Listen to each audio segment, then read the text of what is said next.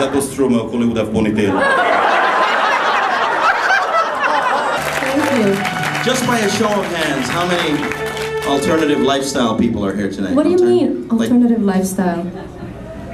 I think you guys know what I'm trying to say. Why do you ask? Why do you ask? Because right there, see?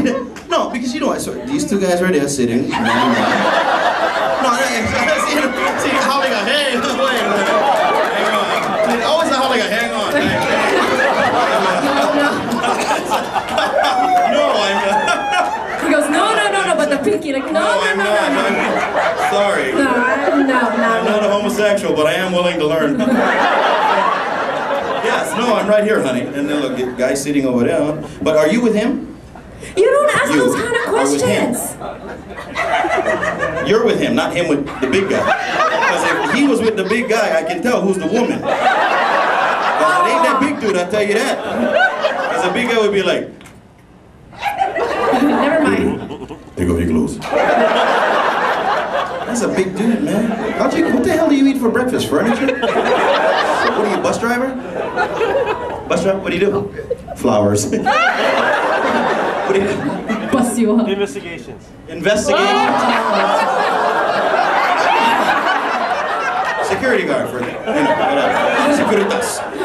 That's a fancier word for investigations. I watched the monitor at the airport. And, oh, that looks like a gun. No, it's hair dryer. Investigation? What? You sheriffs or? CPS. Oh, right on. Well, you know what? I'm gonna tell you, and I'm sure. Just admit, even though he's with CPS, every now and then, folks, seriously, you gotta lick your kids. No. Hey, and you know what? I'm saying it in front of the law. Did you bring your handcuffs? Yeah, but it's in that dude's pocket. No, not that kind of handcuffs. No, because sometimes you gotta, because you see, and it's howly kids mostly. You hear me, Devin? How many times you see howly kids in the grocery store? Mommy, I want it right now! Give it to me, I want it right now, Mama! Now, Toby, you stop or you're gonna get time out. For local people, time out is long enough for you rest your face. How many times you stay in a store and some kid is just raising all kind of hell, and ladies especially, black ladies, and you know, there's some in here, you know, you go, somebody better beat that kid or I'm gonna do it. Look at that kid's ass. I did not come to Safeway to see this shit. That's why local kids, man, you know, that's why you always see local kids walking in and say,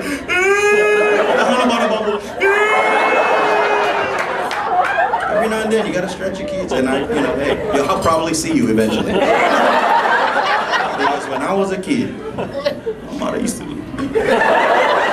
officer, she's sitting right there. Hi, Mom, Dad. My mom and dad, they come to every show, and people go, oh, that's wonderful. It's so great your parents come to every show. They do. They're hungry. Pretty cool.